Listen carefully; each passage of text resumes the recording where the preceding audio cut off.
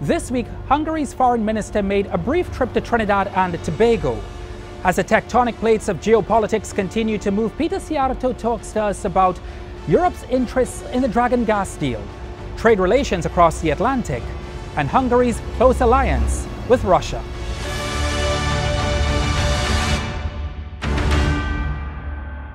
Péter Szijjártó, Minister of Foreign Affairs and Trade from Hungary. Welcome to Trinidad and Tobago and welcome to the program. Thank you so much for your very kind invitation.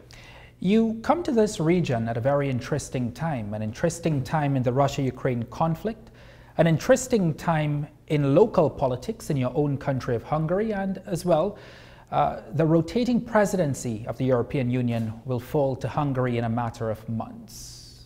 With all of the unfolding drama in Europe, what brings you to the Caribbean? Well, I think one of the three issues you have listed would have been enough to come. But more specifically to Trinidad and Tobago, this is the first ever visit of a Hungarian foreign minister to this country, which is a shameful situation, and I had to start to repair it.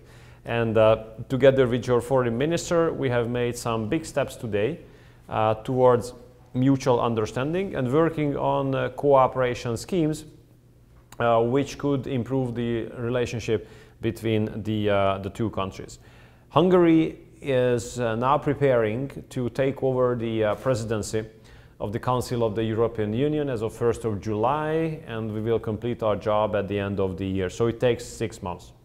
And during these 6 months, there's a lot on the agenda of the European Union when it comes to external relations. And there's a lot on our agenda when it comes to energy security. And when it comes to energy security and external relations in one basket, then it equals Trinidad and Tobago for sure. Because the European Union has made two important decisions to include two of your major projects into the so-called Global Gateway Program, which is the international development program of the European Union. First, the 90-kilometer long submarine pipeline, which would deliver the gas from Venezuela to your LNG facility. And second, to make your petrochemical industry even greener and more environmentally protective. So implementation of these two agreements will be started throughout our presidency term. And we are committed to support you on the successful implementation of these two projects and to make sure that the European support will be there for the entire length of these projects. Let's talk a little bit about the oil and gas industry. Yeah. It's something that you have had to face a lot of questions about in recent times, not just before the Russia-Ukraine conflict, but particularly in light of the Russia-Ukraine conflict. The Hungarian government has come under scrutiny and sometimes criticism for purchasing and the oil and gas deals that it has made with Russia. You are in an oil and gas country in Trinidad and Tobago. What opportunities lie between Trinidad and Tobago and Hungary? Well, first of all, we have always been looking at the issue of energy supply and the security of the energy supply as an issue related to physical reality. And we were never ready to look at the issue of energy supply as if it was of ideological nature. For us, energy is not a matter of ideology. For us, energy is a matter of physical reality and security. So therefore, we have never given up our energy cooperation with Russia, and I have to tell you that we will never give up that cooperation because A, this cooperation is beneficial for us, B, this cooperation has given security of supply to us, C, this cooperation takes place with a reliable partner. And since the energy supply routes are determined by infrastructure, whether you want to buy gas from another region, it's a matter of whether you have a pipeline there or not. And since the composition of the pipelines in our region makes it impossible to get rid of the Russian sources. We never had such a plan. So regardless of what the European friends of ours are expecting from us, we will continue to cooperate with the Russians on energy matters. Otherwise, we would not be able to supply our country, and none of these European friends would help us, who are now putting pressure on us. Now, when it comes to Trinidad and Tobago, you know, you can easily become a part of the European diversification strategy. When it comes to diversification, we don't mean substituting or replacing or changing the already existing sources, but to have new sources, to add the new ones. And Trinidad and Tobago could easily be the first gate, the first transit point in the energy cooperation between the European Union and the Caribbean region. Your fantastic facility of Atlantic LNG port, with its 20 billion euro capacity annually, can be a great source for improving the diversification efforts in Europe. And since we have LNG facilities on the European seashores as well, for us it would be easy to include gas from this region to our energy mix. The question is only whether technically we are ready and what would be the price.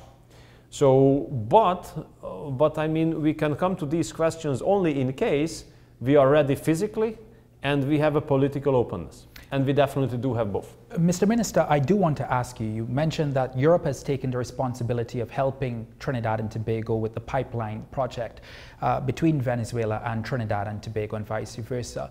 Given the geopolitics that is at play, particularly with this situation, we look at sanctions from the United States on Venezuela. How tricky will be that to maneuver, given that your country is about to host the presidency of this particular project, the European Union? Look, generally speaking, we are against the approach of sanctions, because we cannot recall one single sanction regime which would have been successful. We cannot recall any single sanction regime which would have targeted the leadership of that given country, but we know many sanction regimes which have at the end of the day harmed the people of that given country. Unfortunately, Europe is a frontrunner of failed sanction policy, because all the sanctions which have been implemented by the European Union against the Russian Federation proved to be failing. We were not successful with the original target, which was pushing Russia on its knees and then make Russia unable to continue the war. That's total failure. Russia's economy is doing well, and the war is going on, unfortunately, and peace is further away than Do ever you before. feel that the United States sanctions on Venezuela are also failing? Well, actually, what I understood from the Venezuelan situation is that the reason of the sanctions was that the United States was very uncomfortable with the leadership of Venezuela, not the leadership state. And as far as I understand, the current president has a good chance to become re-elected on the elections which will take place soon. So who is harmed by the sanctions, if not the leadership? The people. And therefore, I do believe that, that if there were no sanctions on the energy field at least, new volumes of gas could be added to the global scene, and also more gas could be added to the European market. And if I understand correctly, you became, as Trinidad and Tobago, a collateral damage of the sanctions imposed by the United States against Venezuela, because those sanctions have made it impossible that you work more closely with the Venezuelans on energy matters and helping Europe to diversify. Coming up next, the impact of a Donald Trump presidency on the Dragon gas deal.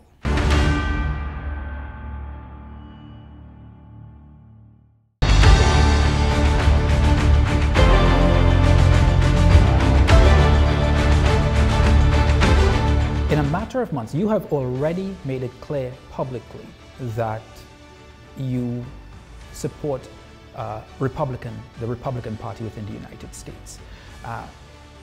If Donald Trump is to be re-elected in November, And while the EU presidency is in the hands of Hungary, do you see that beneficial to the people of Trinidad and Tobago and Venezuela when it comes to this gas deal? First of all, I want to emphasize that since we are not Americans, we cannot support any of the two candidates. I mean, in a CNN interview with Christiane Amanpour, you did publicly say that you will support, you do hope that the Republicans gain power. You did say that. Absolutely, but that's a difference. We do hope that he's winning, but we cannot support him because we are not Americans. But absolutely, but if he is to be re-elected, which he has a very good chance, the polls are showing. And hopefully he will. Do you feel, there we go again, do you feel that the EU presidency being in the hands of Hungary will assist the diplomacy between the United States and Venezuela, so much so that Trinidad and Tobago can be a beneficiary? Well, I would say the following, that with President Trump, I think there's a bigger chance for realistic discussions and for common sense based decisions than with the current administration. That's my feeling, more than feeling, that's my experience, that's what the two track records have put forward. So if you remember the track record of President Trump, he was able to make deals on some pragmatic issues and pragmatic areas. So I think that making pragmatic decision on that matter has a bigger chance with President Trump in the position of the President of the United States than with the current administration. And I still do believe that with President Trump, peace can come to Europe as well. And with President Trump, the global trade wars could be cooled down as well. And I do hope that with President Trump, better circumstances will be created for the further development of the energy cooperation in this region, giving benefit to Trinidad and Tobago. We would definitely be happy and supportive to that. Let's talk a little bit about other aspects of your trip, other aspects beyond the trade of oil and gas. What other potential opportunities lie across the Atlantic between Hungary and Trinidad and Tobago when it comes to trade? Well, first of all, we understand that you are very lucky with your nature. Therefore, food industry, cuisine, is absolutely developed and adored by us. So I'm pretty sure that the food products of this region, especially the ones of Trinidad and Tobago, could hit big success on our market. And we also do understand that you are producing the best cocoa on the world, of the world. And we understand that your chocolate is something which is looked or demanded pretty much globally. So I do believe that food industry exports from Trinidad and Tobago towards Europe, including Hungary, could be a big success. And we definitely do encourage that. What topics of discussion have centered around your conversation between both ministries, your ministry as well as Minister Amy Brown? We have discussed a lot about the security situation. We have discussed a lot about the similarity of the challenges we have been faced with. We are more than 9,000 kilometers far away from each other, but we have similar kind of challenges to be faced with. For example, migration. Migration is one of the most important security-related challenges in Europe. We understand it's the same here in Trinidad and Tobago. And I was happy to understand that we look at this issue through very similar glasses. Since you do consider it as a matter of concern when it comes to security of your country, we do the same back in Hungary. If you are representing an anti-migration policy, you are usually stigmatized as xenophobic, extremist, anti-human, and so on and so forth. And I think that all countries should be given the sovereign right to decide whom they allow to enter the territory of their respective countries and with whom they are ready to live together or with whom not. So therefore, we will always support your very sovereignistic type of approach when it comes to migration, because we represent the same one. And we have also spoken about another issue where I really like your position, and it's very enlightening to see that in other parts of the world you have a similar approach than you yourself. And this is about diplomacy. So diplomacy is not designed only to meet and talk to those with whom you agree 100%. Diplomacy is about talking to your partners with whom you might disagree.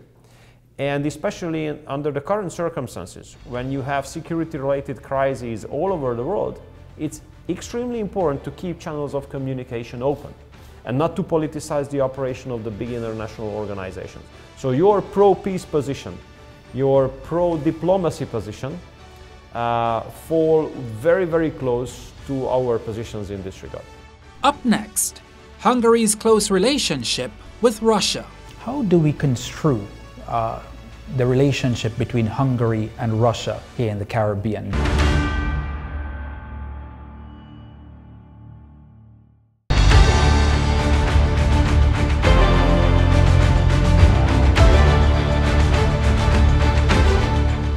The matter of regional interest in the Caribbean right now would be the Venezuela-Guyana conflict that keeps escalating and then de-escalating and then escalating again.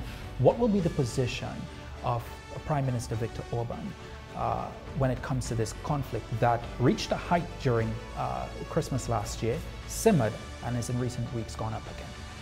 Well, we can just rely on our own experience in Europe in this regard. And our experience from the last years and decades is that in case it is possible to isolate such kind of conflicts, then do so and do not globalize them. I think the major mistake European Union has committed regarding the war between Ukraine and Russia was that instead of isolating the conflict, and globalization of the conflict took place. Too many have been involved. Many Europeans feel that this is, leaders feel that this is their war as well. They want to be engaged, you know. They are now speaking about sending boots on the ground and all these kind of very dangerous things. So here, I mean, I would, or based on European experience, isolating the conflict is always helpful. And then how is that different from turning a blind eye to the humanitarian crisis gripping a country like Ukraine?